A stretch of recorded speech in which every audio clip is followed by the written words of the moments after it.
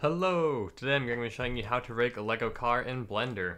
So the first thing you're going to want to do is download the Lego car rig from the video's description. That will give you a blend file to download. Just download that. Then you can either work directly from that blend file or append it to another scene if you want to do something else with it. So in this case, we're going to act like we're appending it to a different scene. We have our default blend file right here. I've just gone and deleted the objects. Make sure you've saved it somewhere. Then come here to File. Come here to File. Append. Find where you downloaded that rig. It'll be called Car Rig Template. Double click on it, go to Collection, Car Rig Template. Now what you see here is two things. This is what you want. Everything else can go. Delete that, and you'll be all good. So this is the car rig, and then we're going to actually need the car that we're rigging. So go up to File, import whatever model you want to rig. Anything that has 4 wheels basically should be good. And we'll let that import here for a second. Alrighty, so as you can see, it's facing the wrong direction. It needs to be pointing in the direction of this arrow, which is very important, as you'll see why by the end of this tutorial. Select everything here, select objects, RZ -90 in this case, rotate it the right way. You're actually going to want to keep everything selected, Shift S, cursor to selected, click on the rig, Shift S again, selection to cursor. Now you just want to try to align the rigs at the bottom level is directly in line with the wheels of the car, and then try to space it so that the car is roughly in the middle of the entire rig here. Big square at the bottom, rectangle, potato potato. And now that you've done that, you're almost there. So let's hide the rig for a second.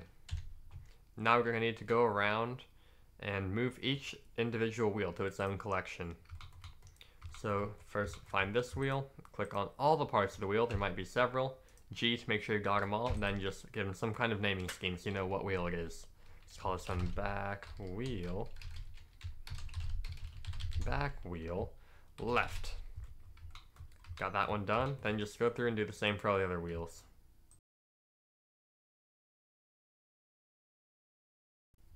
Alrighty, now that you've done that, you're going to want to go find those collections right here and hide them all. And what should be left in this collection is the rest of the car body. I'm just going to rename this the car body just for ease of knowing what's going on. Car body. And again, if anything that is not part of the car body is in this collection, you want to go ahead and get rid of that because that could cause some problems. So let's unhide the rig here. Then what we need to do now is line up all of the wheel bones with the actual wheels. So let's unhide those quickly. And how you do that is find the outermost wheel, the actual wheel part, this big tire here. Shift S, cursor to selected. Click on this, click Tab. Make sure this bone is selected. Shift S, selection to cursor. If you go back into object mode, you'll see that it's now properly aligned. And what we can also do this time, if you go back into object mode, make sure this wheel is selected. Select the wheel.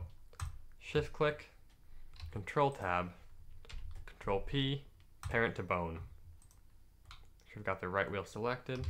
Shift S, click on the rig, tab. You want to click on both of these bones in this case. Shift S, selection to cursor, and you'll be good to go. Now let's go back into object mode. Select this part of the wheel.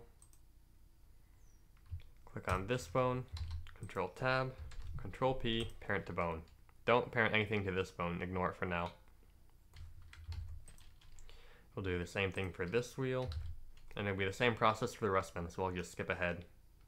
Alright, now that we've done that, if you click on this bone, and go into pose mode, click on the master bone here, all the wheels should roll properly. Oh, looks like you got an extra piece there.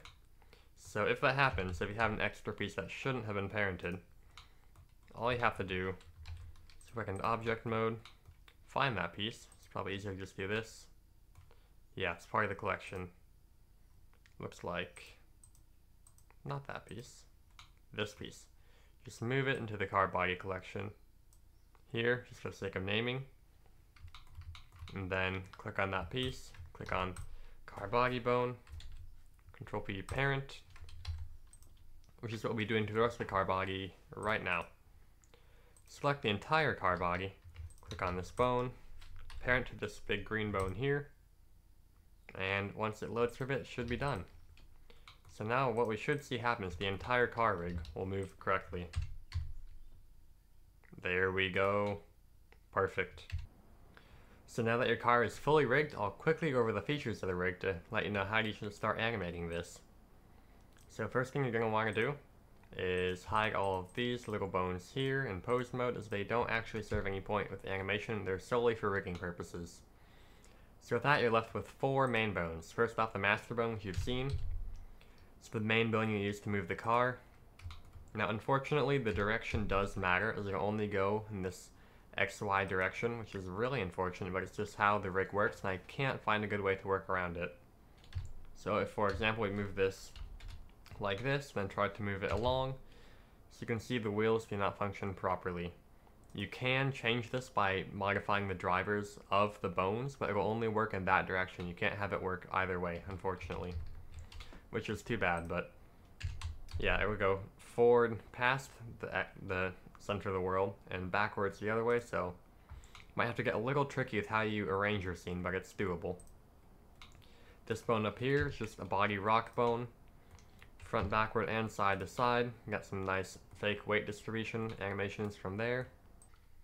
It's based off of this bone, so in this case, the alignment happened to be pretty much perfect, but if not, you just want to go into edit mode before parenting everything to the car, and just move this wherever is roughly close to the center mass. It doesn't have to be exact, but it will make it a little easier, as you want this movement to look natural. This bone here lets you control the wheel pivot, like so.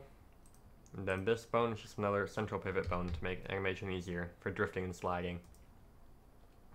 And with that, that is basically the entirety of the car rig. As you can see, it's adaptable to fit pretty much any 4-wheel car that you want to rig. A little bit of tweaking. And that's all I have for you for today. Thank you for watching the tutorial, and I hope it's been helpful. Penguin out.